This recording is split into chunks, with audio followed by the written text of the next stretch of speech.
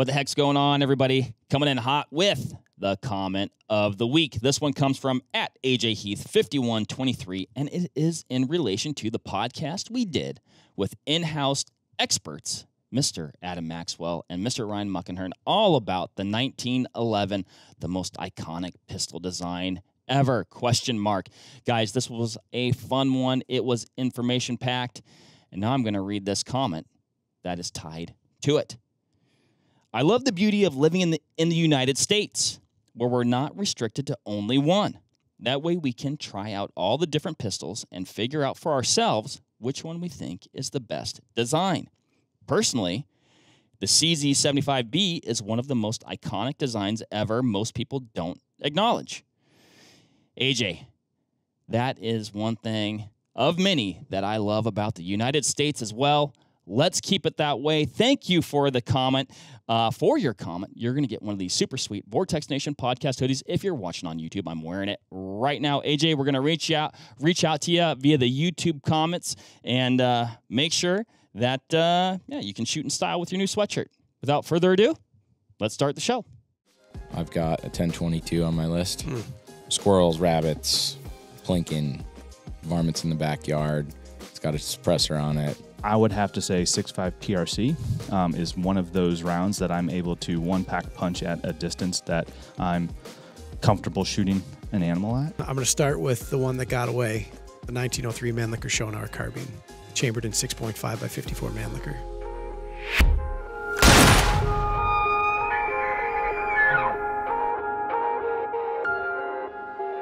What is up, everybody? Mark on the mic here, Mr. Ryan Muckenhern to my right. And across from us, we have Mr. Reuben Alexson and Mr. Nick Blau.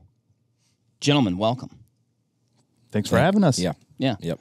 Boy, a lot of pre-casting today. Covered ground. Covered a lot of ground. Wide berth. My eyes have been opened. And hopefully Ryan wasn't hitting the record button for any of it. All of that is where it needs to be. It's in the file. It's in the file. Nick, you were just saying, and this was going to be part of my open, we do a lot of SHTF type stuff. Not a lot, but some. People generally like that. And they like, we get a lot of positive feedback on kind of like that. And Shoot, the hunt, trap, fish. Oh my gosh, yes. That's kind of what you got to do if that happens. That kind of, that goes hand in hand. Patented. I'm making the shirt. Sorry to patent your idea. Hey, man, I did. I know the rules. Whoever says patented first, dibs. We've been here before.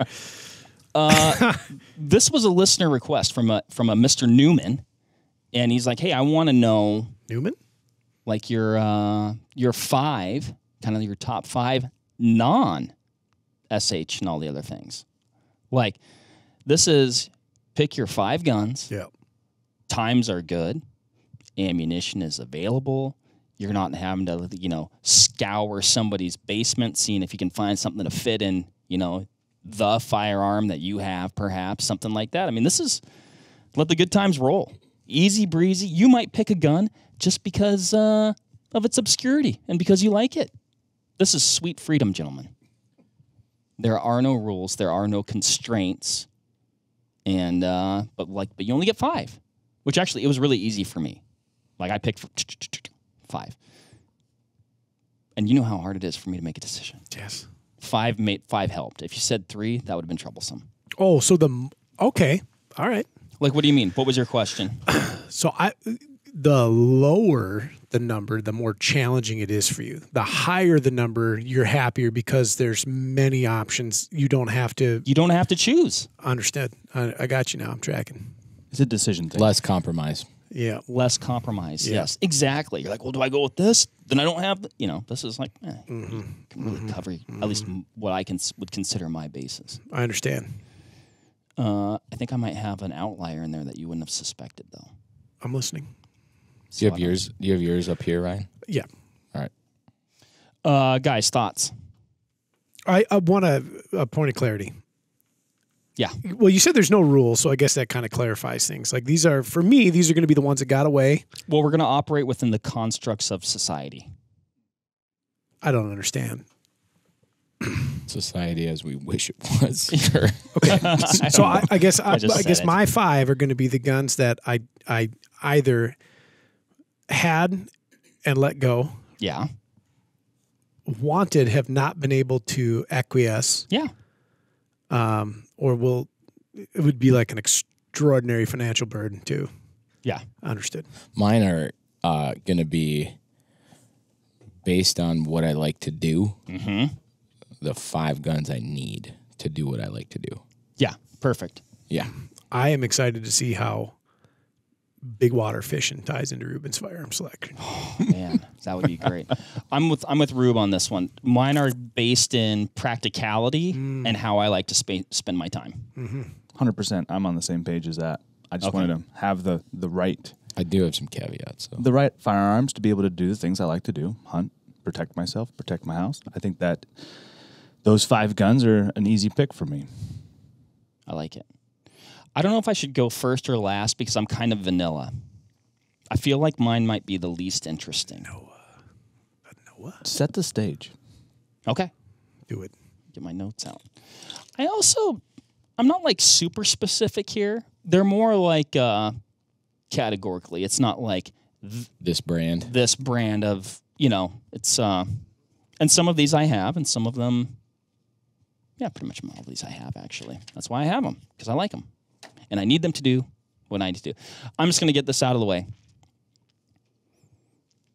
A lightweight 300 Wisdom. I have it. Wow. I love it. I know. Shock. Shocking. First choice. Yeah, exactly.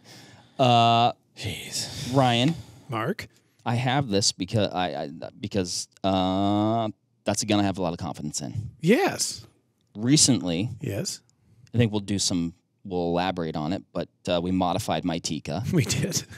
put a new stock on it, put a new barrel on it.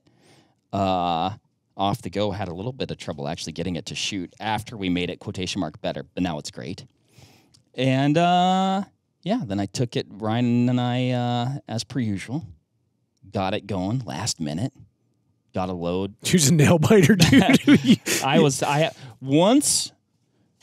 Once we had it shooting at the 100-yard range and had it chronoed, that was all I needed to know. I'll say this, and this is I don't know why we do this to ourselves, but we do every year. It's always it's something about the cobbler's kids never have good shoes on their feet or some business like that. Yeah. I think you had less than 36 hours until you departed. No, we proofed that dope out on a Tuesday, And I left Friday night. Oh, okay. That's right. We had plenty of time. You were, yeah. So there's a range that Mark and I go to locally here, and they have a sanctioned silhouette range on there. So everything's in meters, and at the 500 meter line is a very particular target that Mark has a storied history with. It is a chicken. And I would say that it Somewhat is arbitrary. It is, but now it's kind of a thing. It's its own character. Yeah. It is not the size of a regular chicken. It's about the size of like a voluptuous banty rooster. Like, So I'd say the body of the chicken is about the size of this cube that we got on the table. Yeah, if you had a thick banty, that's what you'd end up with. And that chicken is on a post. Reuben knows the chicken. Yeah, at 500 meters. Could have been chicken. And That'll get you. Anytime you throw that in, that'll get you. We've talked about it on the podcast before. just Google it. If you Google "could have been chicken," you're going to see it's just like a wild video, man. It's like a newscaster interviewing a guy, and he's just kind of a wild dude. I'm not throwing shade at him. Like the video brings me great joy, and he's in there cooking. He starts like directing the Coulda-been camera chicken. guy. Like it's great. Mark, the first time I ever saw him That's a vine. shoot that chicken, shoot that chicken, was offhand at 500 meters with a 308 Kimber Mountain Ascent, in which he just nonchalantly says, "Well, I think I can take that." And it had the old Razor LH 1.5 to 8 on it. No. Yes. You're making things up again. That was my gun. And he just simply shouldered the gun and just simply shot the chicken off the post at 500 meters. That's 547 yards. And it just whap, and then bing, goes off. And then he's done not necessarily that shot, but we've proofed on the chicken many times. Yep. Many rifles, many times over many years. And now we have agreed that the final seal of approval is if you can take a relatively cold bore shot. There's there's a switchy wind at that range. Mark missed the chicken by perhaps 2 inches on the first shot. Well, and we called a left, Yeah. a left to right wind call. Yeah. So I held on the left edge of the chicken. Just not enough left edge. No, it went left edge. Oh, it did. And then we held straight up and we hit straight up. Yeah, yeah. And then Mark peeled the chicken off the post. The rifle has been chicken proofed. Chicken proof. Yeah. So I ordered a stamp, and we'll dink that into the side of his barrel. It's just a chicken. That's the confidence booster. That's like, okay, we went out, 2, 3, 4, and then you're like, okay, here we go. Let's chicken proof it. Yep. And then we did. And then I don't care. Spoiler alert. We're gonna do a podcast on this. Yep. But then I went out the next week, which was, I guess that would have been the last week of August. Went on a high mountain alpine bear hunt with a buddy of mine, 5-day hunt. Morning of day 5, we were gonna leave at 10 a.m. We spotted a bear at probably like 6:30 in the morning, and got to a spot. We decided to make a stalk on him. And got to a spot where you were either going to start going up the hill and work your way across and hope that he was still feeding in that opening, which he was probably going back to bed pretty soon, or you were going to take the shot. And because Ryan and I had put in this work on the front end, I'd been actually shooting the rifle a lot. It just took us a little bit to get it dialed how we wanted it, and probably our standard might be a little bit different than, got to a spot, ranged him. Should I say the range? That's up to you. I'm okay with it because I had the confidence to make the shot. I understand. 780 yards. But got to a spot, excellent shooting position, nice rock to shoot off of, got my bipod out, waited for myself to calm down because it was a little bit of a hike to get up there. I'm like, okay, hey, let's take a minute here.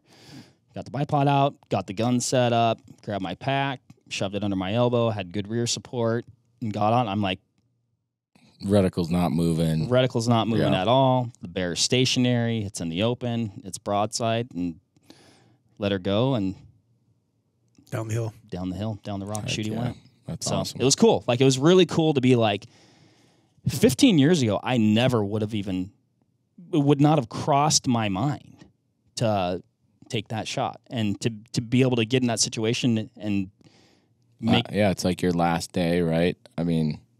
Yeah, and I wasn't worried about when I was pressing the trigger. I wasn't like, I hope I hit him. Like, I was just like concentrating on making that shot, and it worked out, and we got him. And beautiful big bore, and one of the most breathtaking, picturesque, most rugged. We put in a ton of work. Like, it was like you couldn't have had it turn out better. There. That's why you want that rifle. And that's why I want that rifle. I get it. And with the scope, with an LHT 2.5 to 10 on it, it weighs 7.5 pounds. And I like that because I'm a weight pansy and I don't like packing a lot of weight. Hey, it's a lovely gun. But you shot it, Ryan, and it's a shootable 7.5 pounds.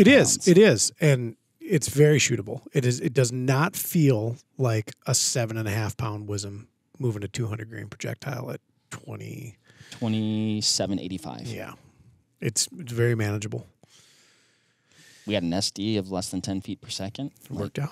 High level confidence. So I'm going with that. That's my do-all killing stick. Anything in North America, that's what I'm taking. Including bears. Stepping it down a notch, though. Yeah. I don't even have my notes on the right page now. I don't even. Just looking at a blank page. Yeah. Just trying to look smart. There they are. I don't even need this list. Just a good bolt-action 6.5 Creedmoor. And that's gonna be my. I want to recreationally shoot some long range. I want a deer hunt, maybe a coos deer hunt, antelope. I don't feel like subjecting myself to 300, type recoil.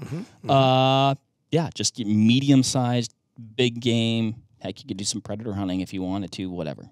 But I think, to me, I've said it before, and I'll say it again, you get yourself a 300 and a 6.5 Creed, and boy, you can pretty much knock down anything you want to knock down. So those are my two. I'm going to pick two kind of big game rifles. Outside of that, Ryan, this is what might surprise you, because I have to pick. And I'm not necessarily picking the most practical thing here, in a way. I'm going with a Benelli M2 with wood, 12 gauge. Really? Yeah. I did not see that coming. Oh man, and I toiled with this one. I'm generally a synthetic guy, right? Yep. I like the durability. I like the practicality. I like that it's impervious to the elements. But I wanted a gun that I felt like I really enjoyed from an aesthetic standpoint. I could take it grouse hunting, but I could also have it in the duck pit, goose blind, and it's going to do whatever I need it to do. Is this 12 gauge? 12 gauge, You yeah, can't bring 100%. You can't bring a 12 gauge grouse hunting. If it has a wood, that's why it has a wood stock. Okay, I think I think I did make that provision public a little while ago. Okay, fair enough. I'm not going to scrub every podcast that we've done, but I think that might be in there. And that's not the. But I was just saying. So yeah, I'm going with the 12 gauge. You want to shoot turkeys, great. You want to shoot waterfowl, great. You want to shoot grouse, great. I've shot bobwhites with 12 gauge, pheasants, all the things. So that's what I'm doing there, and Ruger 1022.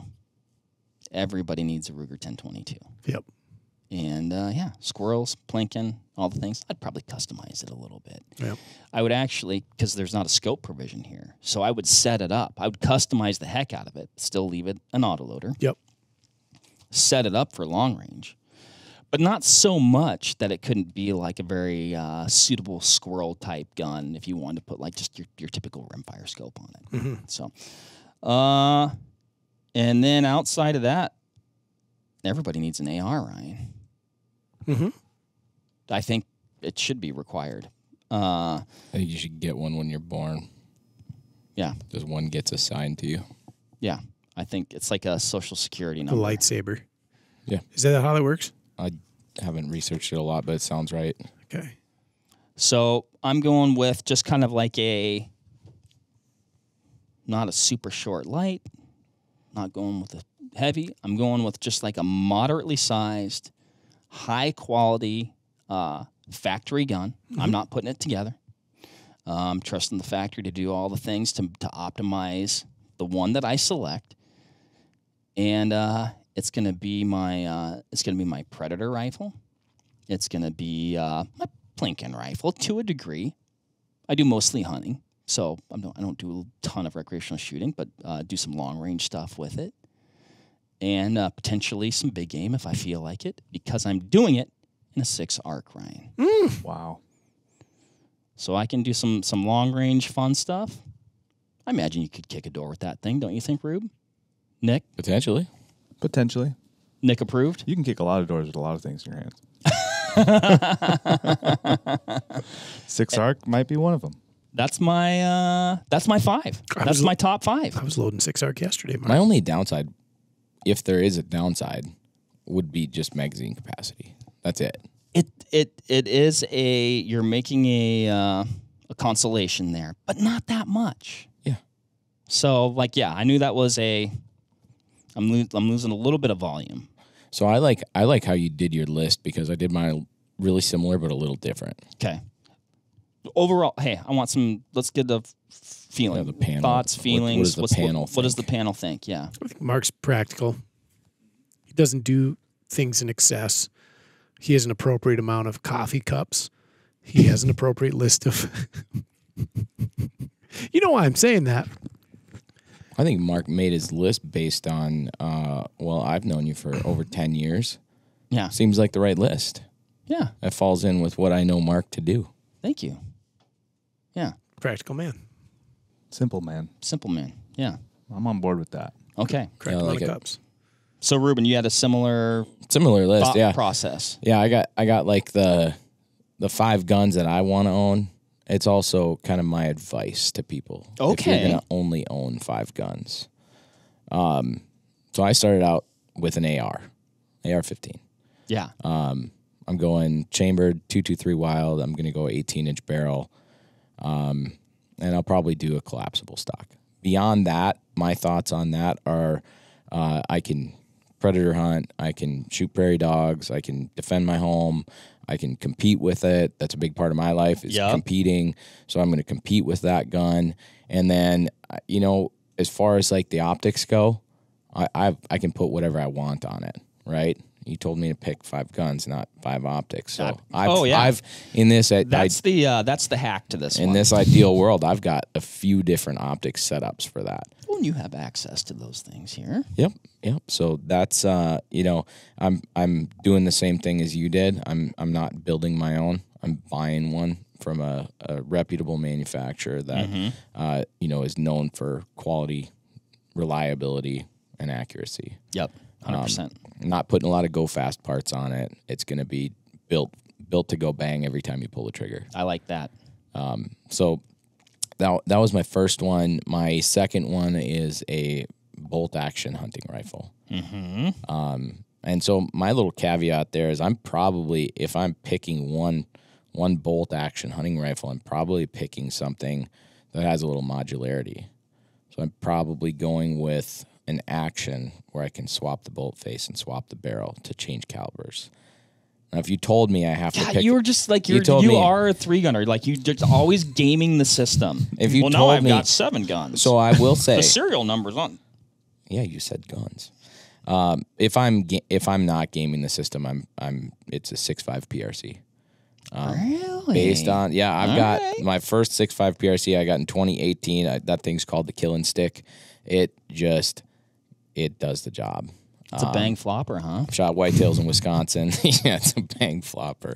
I've shot whitetails in Wisconsin. I've shot elk in Wyoming. I've shot coyotes.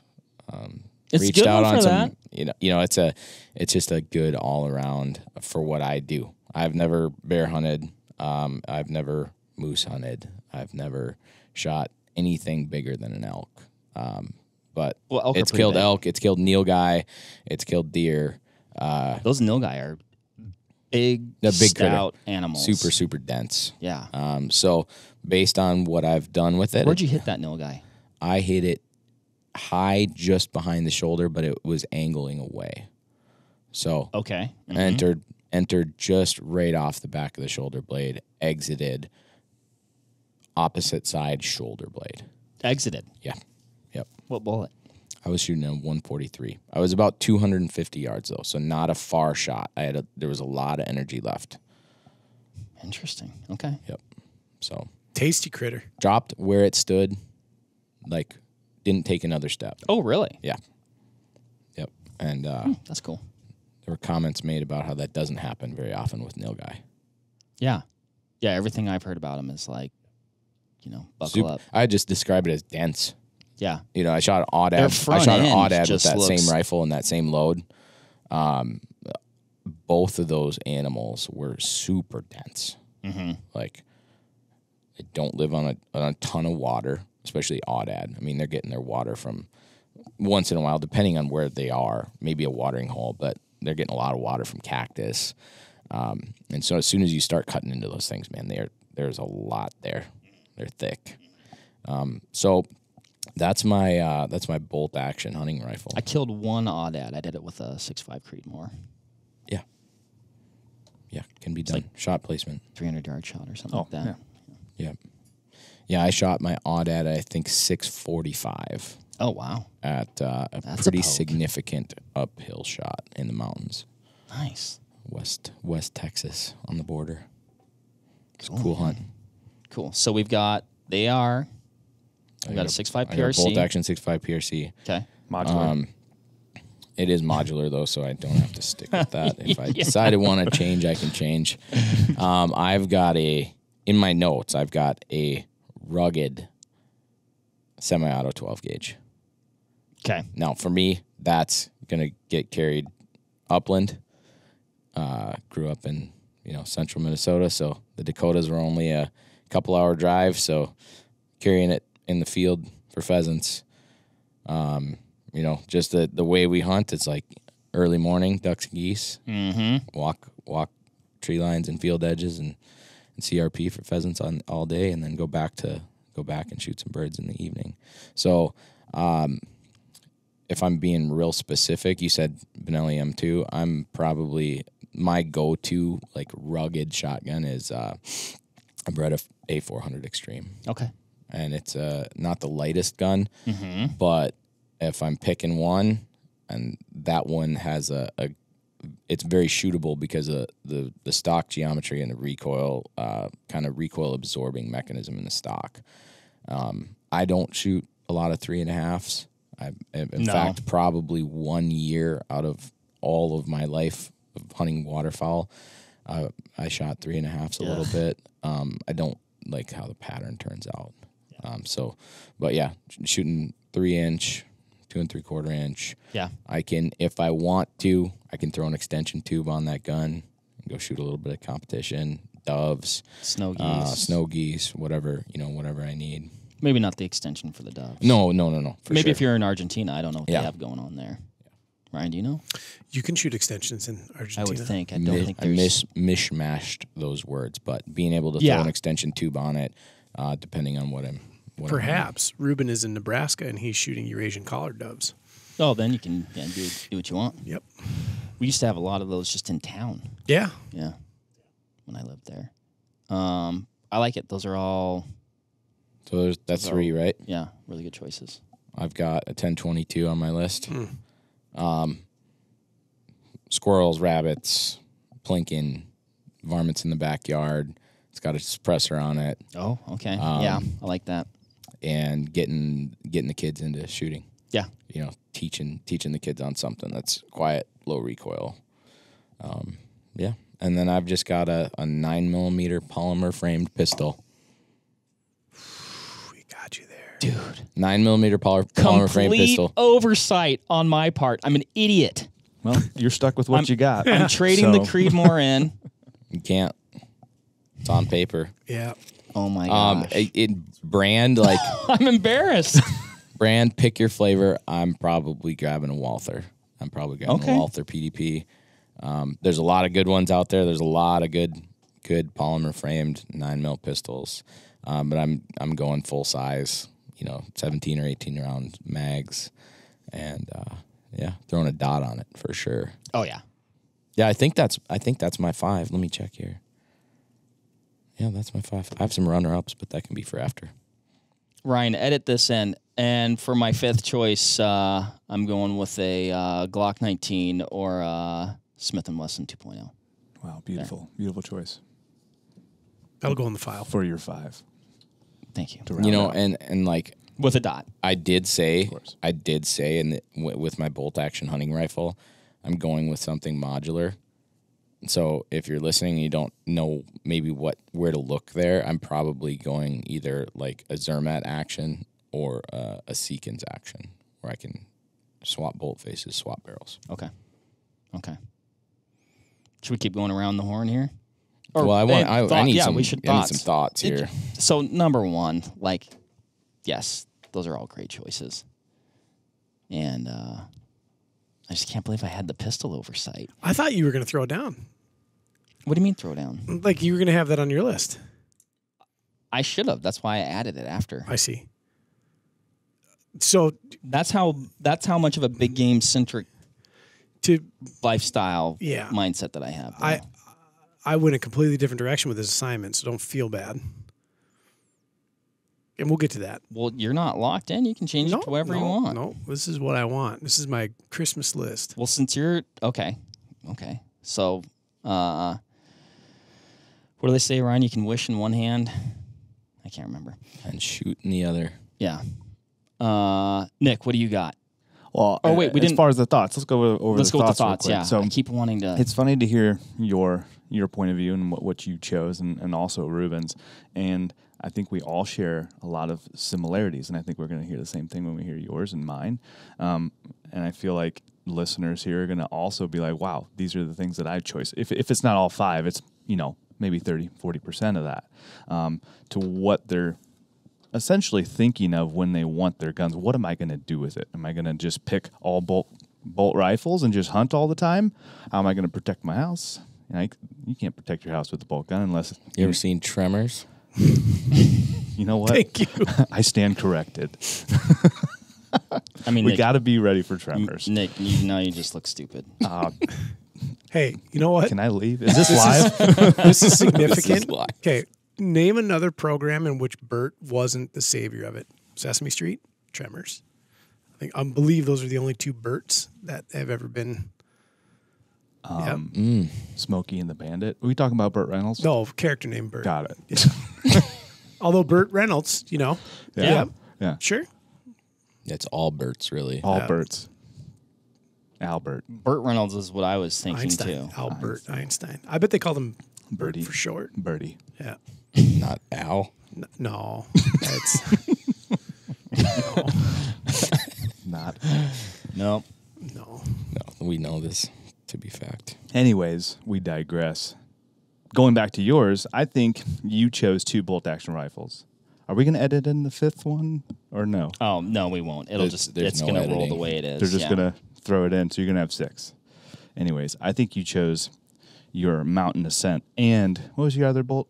It was a 6. Well, just so the just Creedmoor, like right? my the wisdom that I have is actually it's a Tika that we put a proof barrel on and then a Manor stock and dressed it up and then we got her shooting and off to the races. And then just a moderately kind of like a similar form factor type Tika 6.5 Creed, whatever. I think subconsciously you think that the Mountain Ascent can't do the things that the Creedmoor can do, and the Creedmoor can't do the things the Mountain Ascent. You needed to have both of those things to where you kind of maybe subconsciously forgot that pistol. Yeah. You needed to have those things. That's all right, though. Mark doesn't go to the range a lot and shoot pistols a lot. Yeah, but everybody should have a pistol though. What Like if you- that needs to be in your repertoire. It does. And you need to know Like it how to use does. it. Yeah. And it needs to And have you a will red be dot on it. penalized for not having one. That's why I added it. All right, Nick. Honorable mention. I didn't bring notes, and 'Cause you just know. it's not that I just know. I like to hear what other people think about all these things too, and I'm happy that you guys do have notes. And I sit here and smile about what you guys are choosing because a lot of the things that you guys have chosen already are things that are going to be on my list. And it's not that I'm cherry picking off of what you have. It's just funny how common our mindsets are, and I guess the things that we like to do, want to do, and are able to do.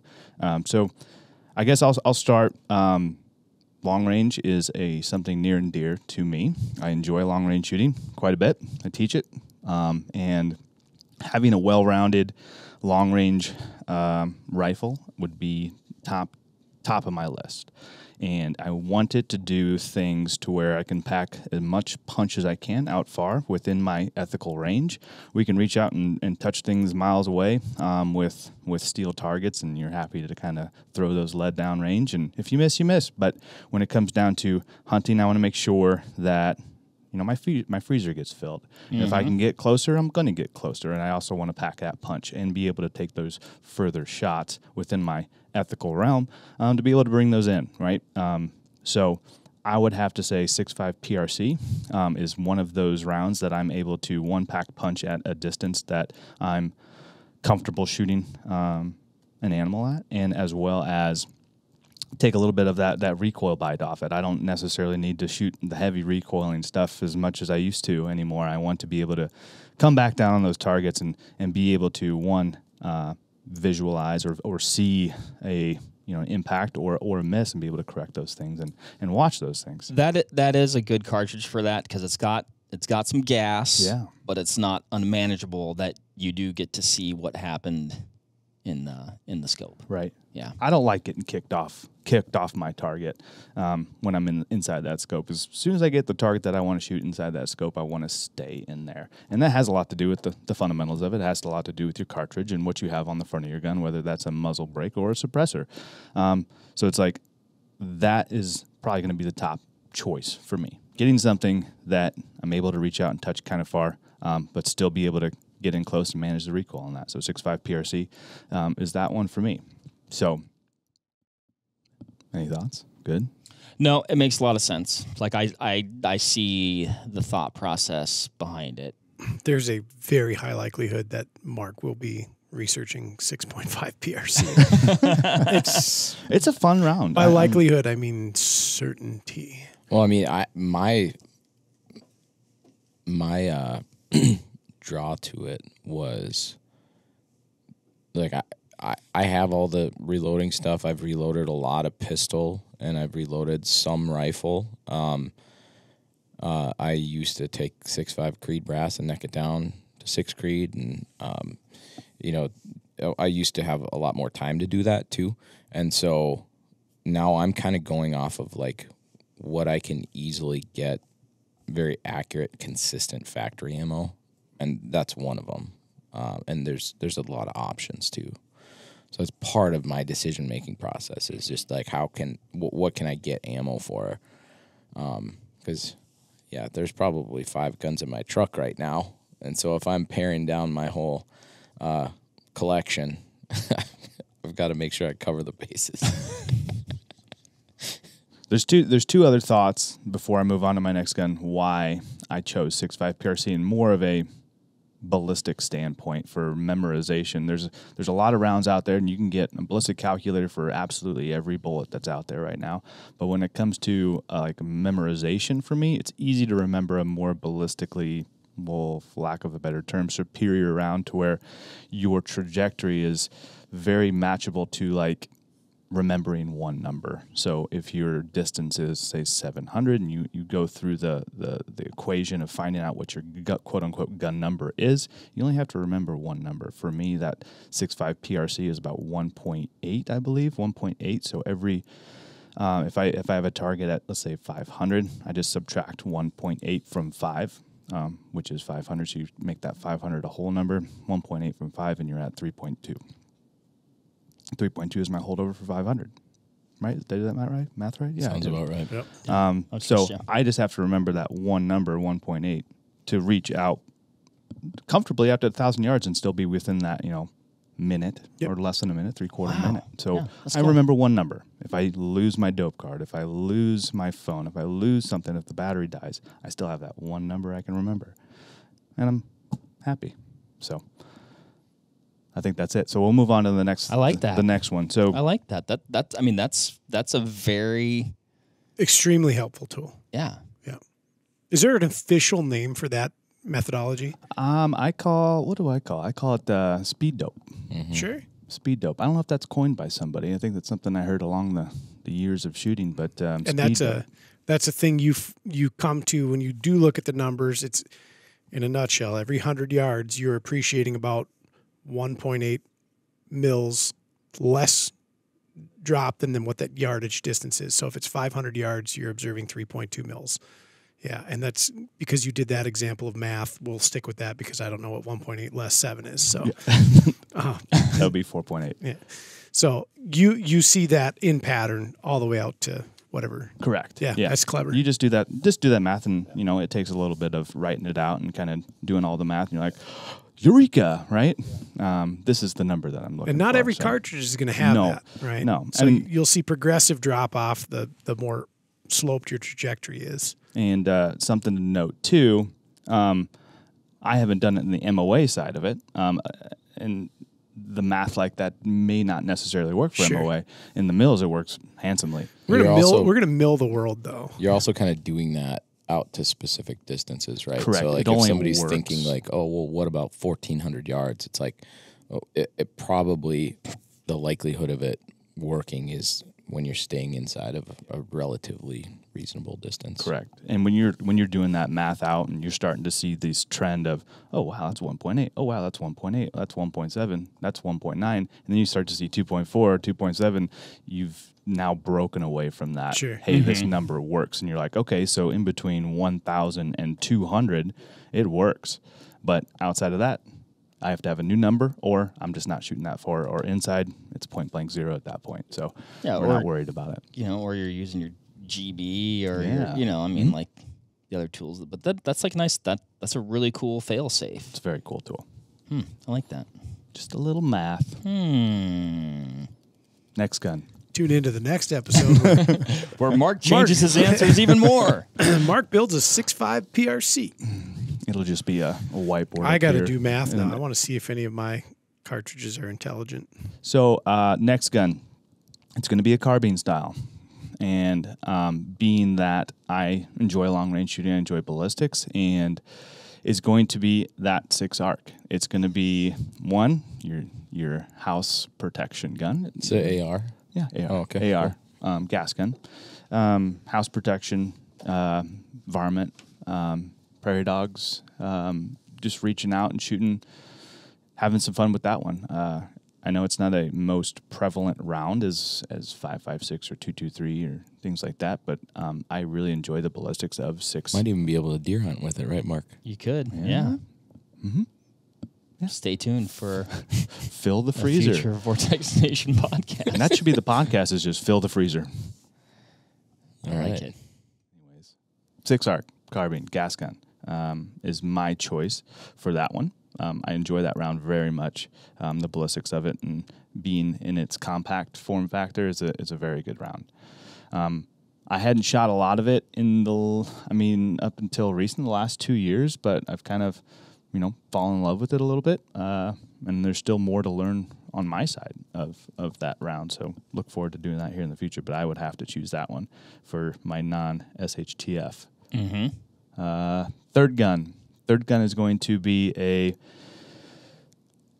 very weatherized shotgun, something that I'm back to that fill the freezer mentality. I don't necessarily need to go recreationally hunting just to bring back a couple, breasts here and there. I'm looking to fill the freezer, right? So something where I can, an all-weather shotgun, 12 gauge, Canadian Goose, like you name it, just duck hunting, things like that, and turkey hunting. I don't have to have multiple shotguns. It's just an all-weather, all-around good gauge, as well as just a good semi-auto shotgun. So that's what would be my third choice for that one. Nothing specific. I do have a couple at home, and one I do like, and it's something that it was my first all-weather shotgun, a Winchester Super X2. I really like that shotgun. It hasn't failed me. It's easy to take apart, easy to clean, and then I just enjoy it. It has all the things that I want and nothing I don't. So that's my choice for my third gun. Right? Was that my third? We got Yep. the PRC, PRC, 6-ARC, 6-ARC, 12 12 gauge. gauge, and then we get to the 1022. Right? That's 3 in a row. 1022. Something to zap some squirrels, some rabbits, chipmunks, you name it. pest control. Pest control, having fun, just not dumping tons of money on the range, and just having fun shooting it. I have a little biathlon action that I like, and it's a little fun. Just one finger, poop poop. Like a PWS? Yeah, PWS Summit. Yeah. Yeah, it's a great little gun. Carbon fiber barrel. That is a cool gun. I enjoy it. I got a suppressor coming for that one too, so I'm really excited to get that in here and start shooting it. But 1022 suppressed, and then my final will just be in the classic standard size 9mm. Yep. So as well-rounded, all disciplines from pistol to bolt, other than machine guns, but we don't need all that stuff. Essentially, non-SHTF, Right. We don't need a machine gun for that. This is just kind of your daily drivers. Yeah, daily drivers. Your Kia Sonatas.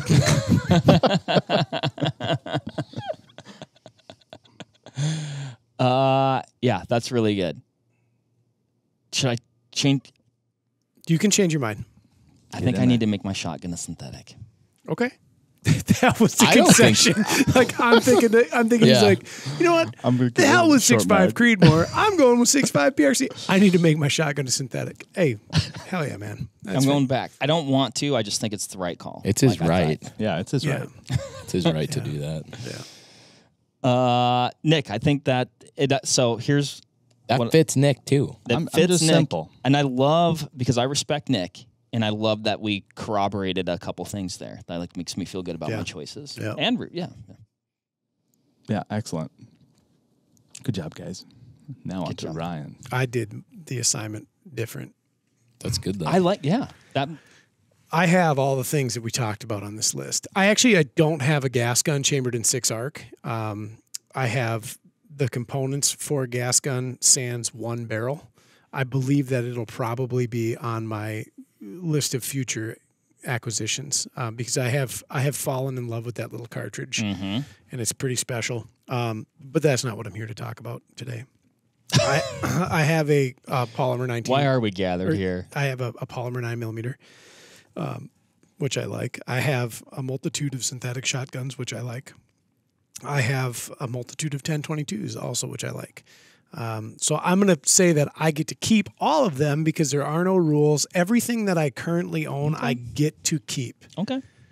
What I don't currently own that need to, my 5 shoot, hunt, trap, fish guns. I'm going to start with the one that got away, the 1903 Mannlicher Schoenauer carbine, chambered in 6.5 by 54 Mannlicher. Yeah. So Minnesota Weapons Collectors Association show. This is years ago. I went to that show to buy that gun, hoping it would be there. I had no idea whether it would be there or not. And this is the pipe dream of an 18-year-old version of me. Like, certainly somebody is going to have this extremely obscure rifle that was produced in limited quantities in a different country across the Atlantic in a very odd cartridge. And lo and behold, there was one on a rack. And it's kind of one of those things where it's like, you really want to do the thing. Like, everybody wants to be in a rock band, but then like the crowd is cheering and you got to go up to the mic and sing in front of 52,000 people and you get stage fright and you walk away. I walked up to the gun. The gentleman who was sitting behind his table, he had all fine guns. And I couldn't even speak. And I said, can I handle that? And he asked me if I knew what it was. And so I told him, he goes, you know what it is, you can handle it. I picked it up. I like that he's like, had to put a qualifier in Oh, there. yeah. And, you know, if you go to a few gun shows or a few gun shops and you run into somebody that purveys in fine arms, a lot of times at a lot of gun shows, you know, they oftentimes give out popcorn. And usually you don't want oily, salty fingers on top of fine rust bluing or color case hardening. And it was kind of like yeah, you're cleared. Go ahead. And I touched the gun. This is a singular example of one that I've ever touched in my hands. And I put it back on the rack and said, I have to think about it. And those words will probably never leave my mouth again when it comes to a firearm that I want. Because that was that. By saying those things, that allowed somebody else to come in and buy it. And when I came back to go buy it, it was gone. So you later that day, you said, you know what, I will take it. Probably, I don't know, like between a half hour and an hour and a half later, I was like, oh, no, you're an idiot. Go buy that gun. Gone. And I moped around for the next couple days working that show because I let that gun slip away. The one that got away. Yep. Don't miss an opportunity. No. Can't. No. You still seem down. I'm bummed, man. I was high bidder on one for a little while this summer. I was keen on picking that up. Actually, podcast listener turned me on to that one. And the gentleman who won it just simply had a deeper pocketbook, and I'm certain it's gone to a good home. He knows what it is. Yeah. And, yeah, that was the crummy part about that one is the gentleman, that gun was being sold on consignment, this most recent one that I was bidding on. And the seller had let the gentleman know my enthusiasm for that particular rifle, and actually the entire series of what I call 1900s Mannlichers, of which there's a few. And he says it's a bummer that he didn't know ahead of time because he would have, I think the guy was in like Ohio or Indiana. He would have loved to show me his collection and would have sold me the gun off consignment. And I would have made the trip to go down there and look at that. Oh, yeah. And that one, it was my slippery trout, Mark. You know what? There's Yeah. There's value in still having it out there. There is. There's a part of me that. How much would Ryan change when he gets it? So I worry about that a lot because over the years I've had. What if it didn't fill the hole that you think it's going to? It probably. I mean, so it's a material possession, so it probably won't. But at this point, it's been. I'm not going to call it an obsession, but a thing that I've been wanting for so long. And there's several of them out there. Like I'm aware of the majority of them that are for sale on the major auction sites, as well as some bespoke and high end retailers, like retail sites and things like this. But not all of them are right. Like that one's barrel doesn't match the receiver. That one has an odd hole drilled in it for an obscure mount that I would have to pay arguably the price of the rifle to have a new one fashioned, or it's been molested in some manner that it doesn't sit well with me. And so I'm okay with biding my time waiting for the quote right one to come by. And the one that I was going to purchase or was bidding on, that one was clean. It was right. Good. Yeah, it was right. But that one's there. So you get this rifle. Yeah. Let's say. What do you want to do with it? Like what for? Why do you want it? So that rifle in particular was, I think in my mind, made famous by an ivory hunter named WMD Bell, who did a lot of research at the turn of the century on where to shoot elephants and how to kill them effectively. And he was one of the most prolific and successful ivory hunters of the time. And he was kind of made famous by this, that he wasn't walking around with a Black Powder Express or Nitro Express cartridge for doing this. He was using this diminutive, it's less ferocity than like a 6.5 Creedmoor from a... Oh, interesting. Yeah, correct. 156 or 160 grain long round nose 6.5 projectile. And he mastered the brain shot, studied elephant anatomy to the T and to the nth degree, came up with shot angles. There's fantastic diagrams that he wrote. He was eventually smashed by an elephant when one of those shots landed errant. And then he doubled down and he said, I need more gun. And he switched to a 7x57. It wasn't smashed all the way then. Not completely jellied. No. Oh, okay. No. Still operational, but he up cartridged, up calibered to a 7 Mauser, 7x57. And then that became what he ran. He started with a 303 Brit, of all things. So when I read of WMD Bell's exploits and adventures, I became enamored with this. It's a very interesting looking gun. I mean, they're absolutely beautiful. Very short carbine length. It's like a 19.5-inch barrel. Oh, very svelte little rifle. Butter knife bolt handle, as made famous by those. I'm going to look this thing up. Full length Mannlicher stock. Absolutely gorgeous little gun. Very, very interesting rotary magazine, and a neat cartridge.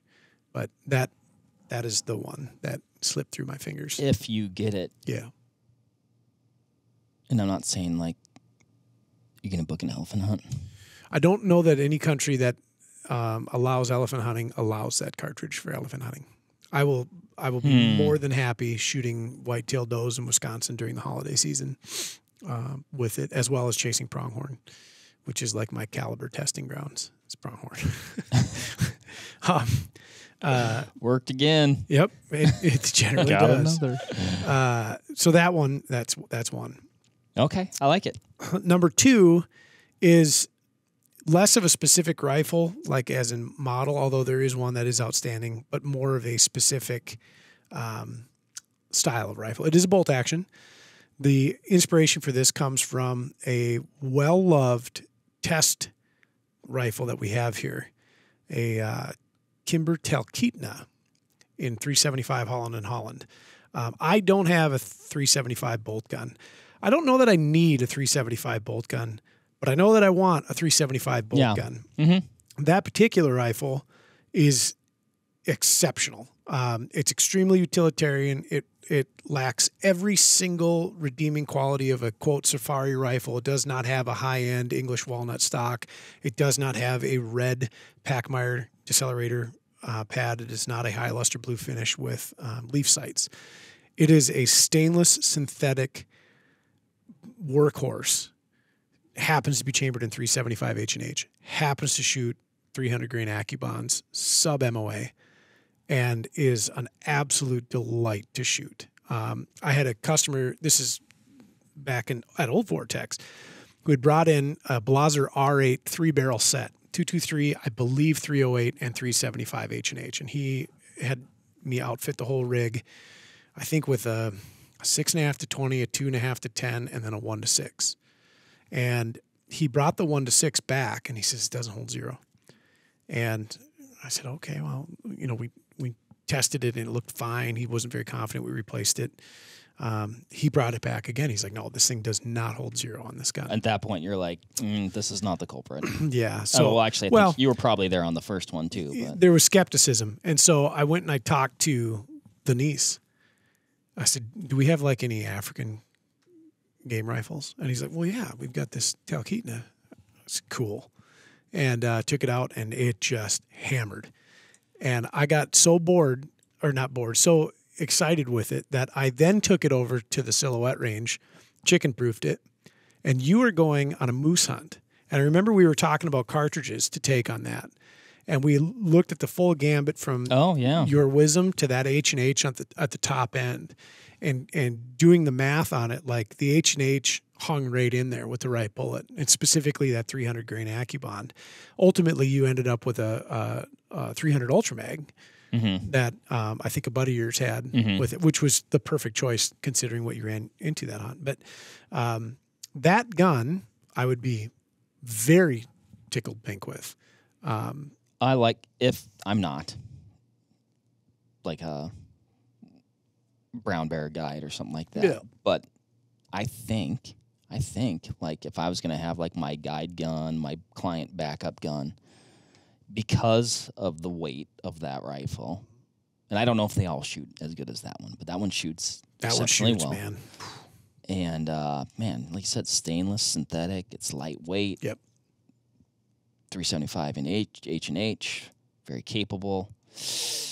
I'd be hard-pressed not to make that my selection for that application. Yeah, I think with a PST2 1 to 6, which is kind of a chunky boy, I want to say that gun just over 9 pounds as configured. It's not a short barrel either. No, it's like a 24. Full-size gun.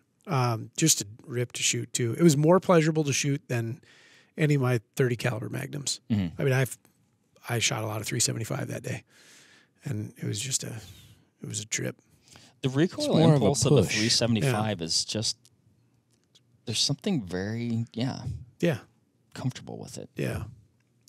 So that one, a 375 bolt gun, that is a very tall contender. The third is also not necessarily a specific gun, but a specific configuration. And I'll start with a specific version. The very famous firearms distributor Lipsy's contracted Ruger some years ago and made a specialized Lipsy's Blackhawk from Ruger. And it's called a convertible model, so 45 ACP and 45 long Colt, comes with both cylinders. This specific variant had a 3 3/4 inch barrel.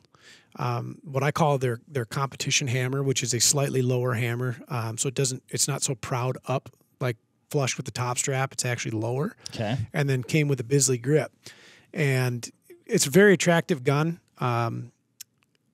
In that, like, it just looks right. There's not so much barrel that it looks like an old bunt line. It's like a very intelligent configuration for a single action gun. It's a Ruger Blackhawk, so they're very strong. The machining was very well done on it. The convertible cylinder is a novelty, but something I find interesting no less. So I can shoot ACPs out of one cylinder. I can shoot long Colts out of the other. It's a packable gun. It's a carryable gun. And everybody wanted to be a cowboy when they were younger, and that would be it. I would also be over the moon about the Freedom Arms contemporary to that. Freedom Arms makes probably the best revolvers ever made. They are as finely machined pieces of equipment as, like, when you handle one. I'm trying to think of another analog that even fits, but it's like opening up an engine compartment on a car that's completely and totally custom by some sort of master mechanic that also is a master welder and an engineer and a metallurgist. It is like everything is perfect on them. And a good friend of mine who I hunt with has a number of Freedom guns, and they are flawless. They're also scaled down. So, like, despite it being a 45 long Colt or a 45 ACP, which is a large cartridge. It fits in the hand like you would expect a 38 revolver would typically. So it's like it's maybe a half frame or a full frame smaller than what, generally speaking, everybody else is stuffing a 44 or 45 into. And just beautiful pistols. So I've been looking for that Ruger. Actually have found one in Wisconsin. I'm not going to buy it. Now's not the time. It's in Thorpe right now. Okay. And it's sitting on a for sale site. It's pretty steep, but they all are. They were made in super limited quantities, and they're highly sought after. I may go look at it. I may change my mind, but now's not the You don't think that's like, oh, just take the puppy home for a day? I don't know. You better buy it before this podcast comes out because someone's going to jump on No, that. now's not the time. Now's not the time. Are you sure? Because I don't want another. No, this is not to the same degree that the Mannlicher is. Okay. This isn't even remotely there. Okay. Yeah. Because I don't think you can take two of those. No. I could go buy this one tomorrow if I wanted to. Okay. Yeah. There's a whole you've worked with me for long. You know how it is for me to select a firearm. It's a process. Jim calls it my crippling indecision. There's a process. Paralysis by analysis. Yeah. The 1903 would take a great deal of scrutiny, or it would have to have the provenance behind it that the individual selling it, if I knew who that individual was and I knew what they were into, like, I'd buy that gun. Mm-hmm. Pretty damn quick, right? That's it on the revolver. Like it's just that's it. I have no use for a 45 ACP and 45 long Colt convertible revolver, other than I'd like to shoot 250 grain cast bullets at some minuscule velocity over a charge of tight group and go ding on steel plates. Would owning that pistol somehow personally justify playing dress up for you?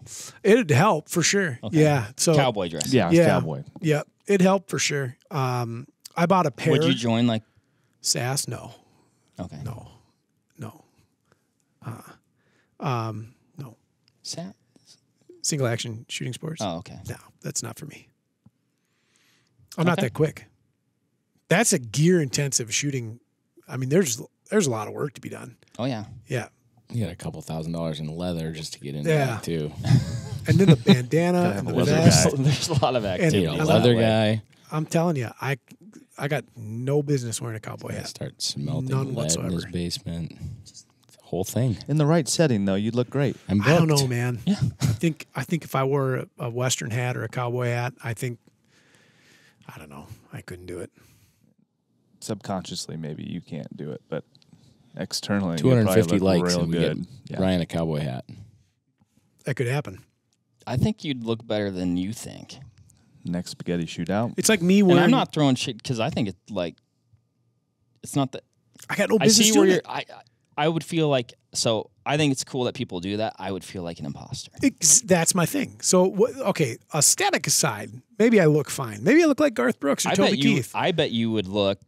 I mean, The point is, it's like if I showed up here in cowboy boots, I don't have cows. I don't have a horse. Right. I don't ranch. Not happening. That's you know how I am about footwear. I got a thing. And that's all I got to say about that. The fourth gun is a fine double rifle. I'd probably pick German because they're overbuilt and strong. So I'm looking at you, Merkel. I would certainly be okay with a Holland and Holland. mm-hmm. That would be great. A little bit out of the budget, but a nice double rifle in a nice nitro cartridge would be grand. Which nitro are you going with? 450, 470. I don't think I can handle 5 or a 577 or a 6. No. A 470 is mildly practical. Mm-hmm. A 450 is cool. I think you don't hear a lot about 450 NE. 450, 400 would be neat too. That's actually on a very tolerable scale. 450, 400. That's a pretty. I have never fired a double rifle. if I get one, you can. If you would let me, I would love to do that. I look for them. I would say routinely. Usually those things are going to be like, that's a purchase. That's an expensive gun. You have to come to terms with like, if I get a double rifle, yeah, you can rest assured I've had some sort of financial windfall. Sure. Yeah, and that's I'm not mostly going to tell people I won the lottery, but there will be signs. There will be signs. You want to come to my double rifle party? Yeah. So,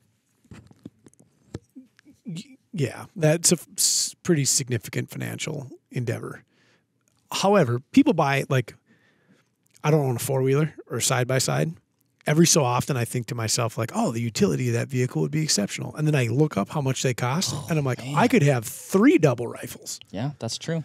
And I guarantee I'd enjoy them, and they'd appreciate in value versus one of them rascals. People buy those around here, just drive around town. The Rascal isn't, that's not a four-wheeler. No, yeah. The double barrels. Yeah. Oh, gotcha. So anyway, a nice double. I think that would be okay. And the 5th is actually a series of 5 guns. God. Not only is he keeping all of his guns that he already has. It's a series of 5, and I'm on my journey now to procure them. And that is the Merkel doubles, their game guns. So Shotguns. Yeah. So a 360, which is a 410, a 280, which is a 28, 47 or a 147 or a 247 in 20, either a 47, 147, 247 and 16, or a 1620, which is a 16 gauge bore on a 20 gauge frame. Or that sounds neat. Yeah, very, very cool guns. Or not and then a 47, 147, 247, 12 gauge. They have to all be straight grips, double triggers. I'd prefer them choked, like cylinder IC, skeet IC, or IC mod at most. And then I will use them to hunt. That is the one practical installment I'm bringing into this. I will shoot things to eat later.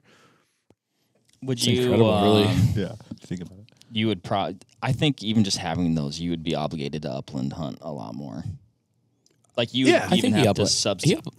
He upland hunts a lot. I mean, not as much as I'd like to. I'm saying, like, instead of doing a big game trip out west, you're doing like a trip for whatever I ran into a fella. Huns and Chucker or whatever. Yeah. You know. I ran into a fella who was carrying, this was last year. I was in northern Wisconsin, and at a prime grouse spot that Bill and I have had a lot of success on.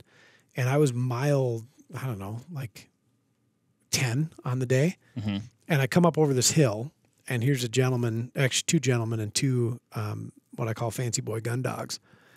They had the GPS collars on them and everything. And these dogs, I can tell, are seasoned dogs. They're missing all the fur from their chest, from their the fronts of their legs, and nose to the ground working.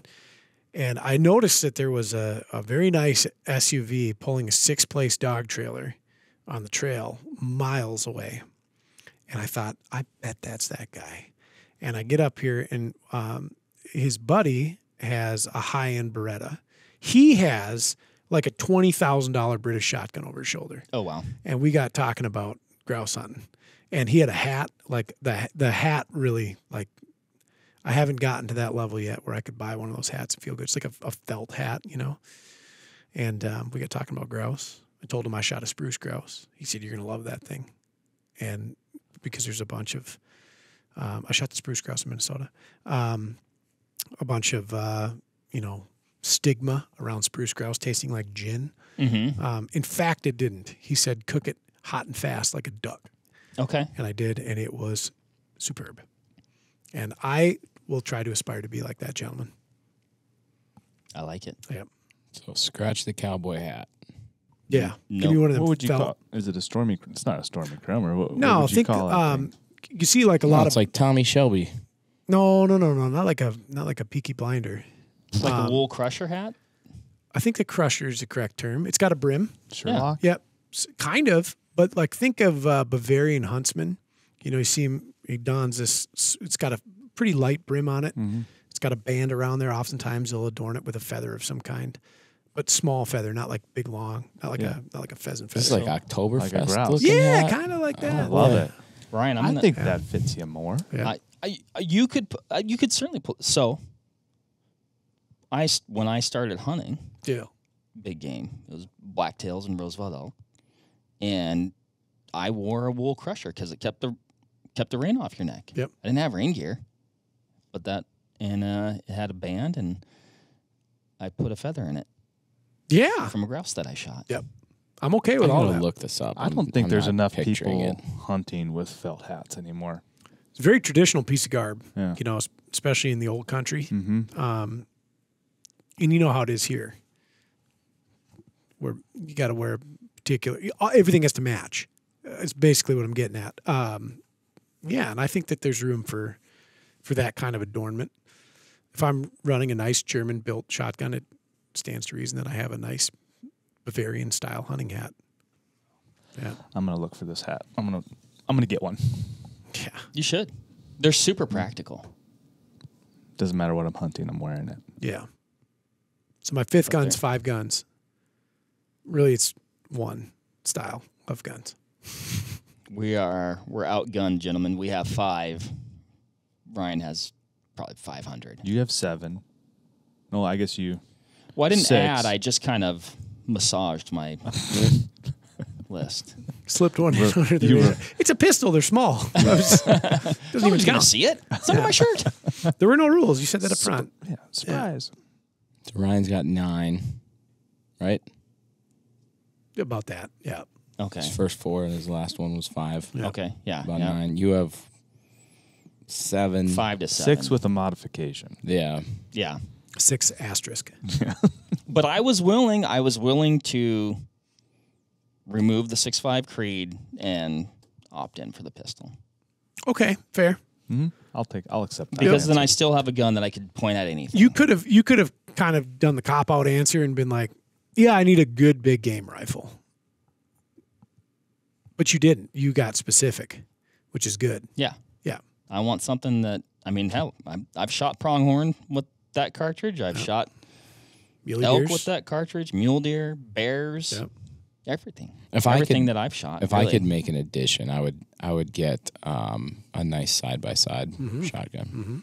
Probably 20 gauge. Mm-hmm. Probably a parallel. And that's why I went with the Woodstock 12 gauge to kind of be that too. But Yeah, then but- I was worried about what if you're hunting sea ducks or I'll tell you what. Yeah, nobody's ever killed a sea duck with a wood stock. Yeah. I'm just saying I Jeez. would feel bad bringing that gun into such. I mean, those marine environments are just brutal. Yeah. My walnut swirling. Parallel is a really good call. Yeah, I want a Beretta.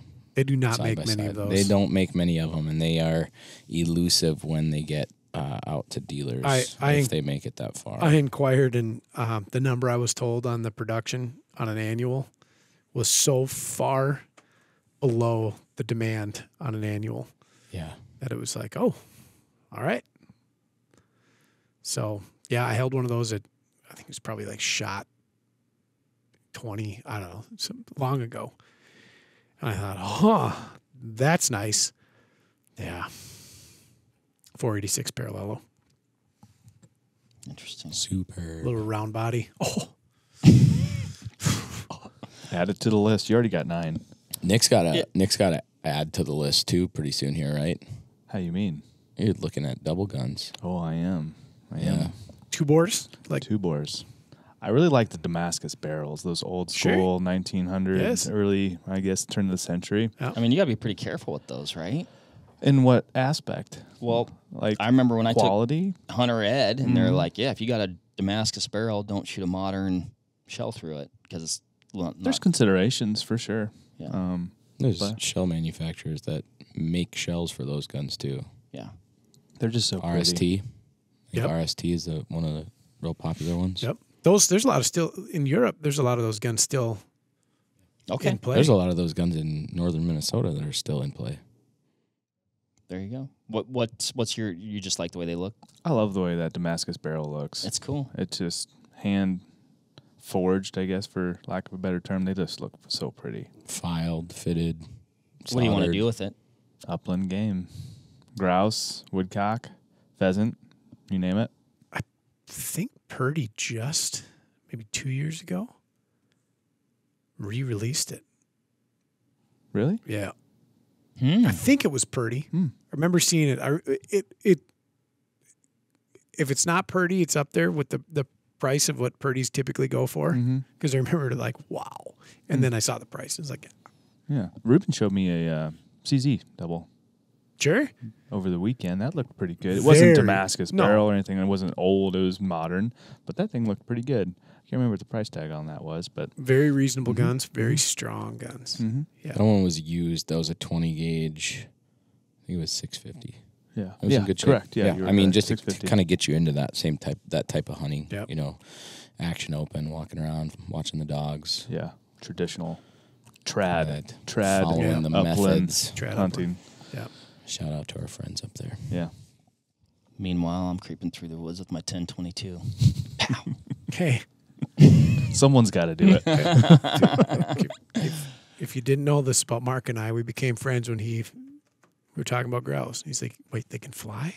And then that's when I knew. You find another fella that's willing to grease one off the trail and unabashedly so, that's a good guy. That's kind of that's trust tree stuff man. right there. That's dinner. Rube, I've got one last thing, completely unrelated. I've got my paper notes as per usual. I noticed your notepad. You have electronic notes. Yeah. What is this thing? What is this strange world? This is a remarkable. I usually mostly use it for trade shows, industry events, and when we're doing trainings. Take notes, and then as soon as I get back to Wi-Fi, it uploads those notes to my computer and my cell phone. Wild. It's pretty cool. You can color on it. You can remarkable. like It's draw. remarkable, yeah. Yeah. Yep. Yeah, you can download PDFs on it too. So like having price list in here, Oh, so I can have my price list at shows and stuff. And we get customers that come in to talk about, I really like this. I had an issue with this. And so I take down little, like, write down your email, write down your phone number.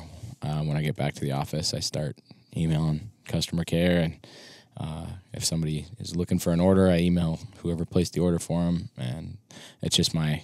yeah, it's super handy. Then you're not getting back. Where's that piece of paper? Yeah. And somehow it's faster than texting yourself or emailing yourself just to be able to pen it in there. And it takes your handwriting and turns it into readable text. No, that's cool. Well, I saw it when we got in here, and I was going to ask about it, so I did. Yeah. So now everybody go gets speak to with know. your local IT representative. Awesome, guys. Well, this was fun. Heck yeah. Yeah, I appreciate and enjoyed everybody's take on this thing. Again, made me feel good to see some consistency there. And Ryan, of course, always interesting to hear about the stuff that you're into. That's a compliment. Yeah. Thanks, bud. All right. Well, thanks to everybody for listening. What are your 5 guns? Let us know. We want to know. Is it the same, similar, completely different? Weird like this guy? No. And let us know in the comments below. I don't mean that. I love you very much. But it's real. I know what I am. You're I'm trying to think of like a very positive word. Unique. No, better than that. No, it's true story, Mark, because this weekend all I did was gun work. You're one of one, and I'm so grateful to have you in my life. I'm telling From you, a shooting here's my piece of perspective. advice. Everybody else at the table here gave practical recommendations for sensible, reasonable, useful things. I came to the table with opulence. He's a hopeless romantic in terms of guns. Yes, that's a great way to put it. I was goofing around all weekend, betting stocks, adjusting triggers, loading weird ammo. If you're passionate about it, that's great. Reuben made a very important thing. He's like, I don't have the time. And that's real. Like, I agree with that. I identify with that. There's something to be said for having a handful of guns that just work. And you don't have to goof around with stuff. There's comfort in A that. ton of confidence in it. I almost regret doing this podcast now. Why? Because if my wife listens, she's Oh, you only need 5 guns, huh? yeah. Oh no, that's not what we're saying. Let's just It's be 5 clear. more than. This is a strange, horrible fantasy world where you only get 5. Get some practical stuff that you don't. You don't mean that. Yeah, no, I don't. But I tell you all the That's time. a it's do like, as if I I just say. get, if I just get these 3, done. Don't need to build no more. Yeah. I just need one more. Just one more. Awesome. Well, once again, thanks, guys. Thanks, everybody, for listening. Like I said, let us know in the comments below. What are your 5 guns? No strings attached. We'll catch you on the next one. Bye. See ya. See ya. Bye. There you have it, folks. Thank you very much for listening. As usual, give this video a like if you liked it, comment something below, and give us a subscribe to the Vortex Nation podcast channel. It would mean a lot to us. Also, why don't you give us a follow over on Instagram while you're at it, at Vortex Nation Podcast. We'd love to hear from you over there, and we'll keep you updated with all kinds of cool photos and videos from our adventures that we do here. Otherwise, we will see you on the next one. Thank you again. Happy hunting and shooting, everybody. Have a good one.